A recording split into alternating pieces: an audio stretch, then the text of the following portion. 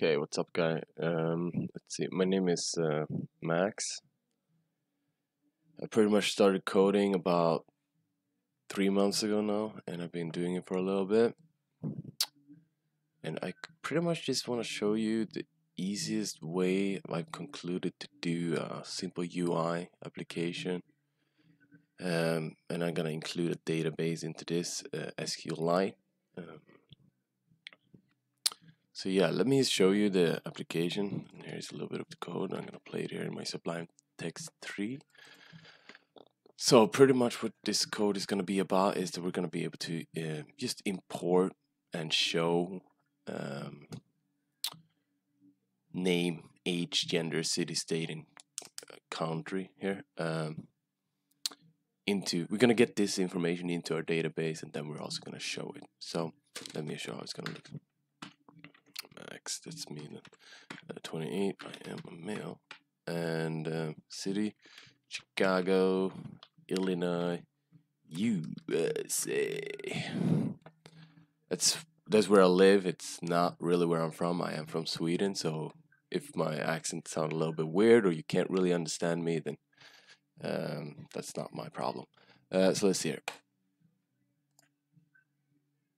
Yeah, this is pretty much what I just put in right now. So I guess this could be good for maybe anyone that just wants some information about people coming into their store, or see, I guess just an ordinary checkup on any type of survey or anything like that. A database that could be easily also structured later on, and you can go pretty. I think pretty complicated in SQLite, but you know, you can do a lot of things with information like this. And I'm just gonna show you how you can do something like this in about an hour. I'm sorry, guys, because my throat is a little bit bad, and I am also a little bit high. So let's see.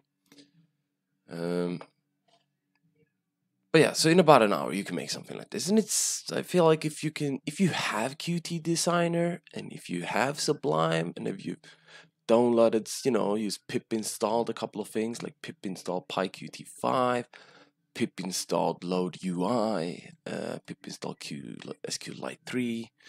If you just done simple stuff like that, you can literally create this program. Like seriously, dude, I've learned this in 3 months to just do this from the base up, and it's been a lot of YouTube videos and a lot.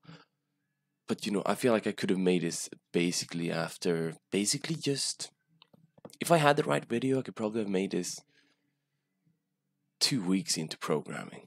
That's how simple I think it might be. So let's see if you understand it, but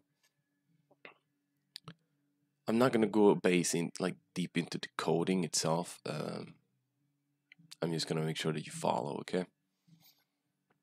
So yeah, let's create this thing. I'm actually gonna pause now because I'm gonna have to create a file and stuff, but bear with me, I'll be back in like 1 second.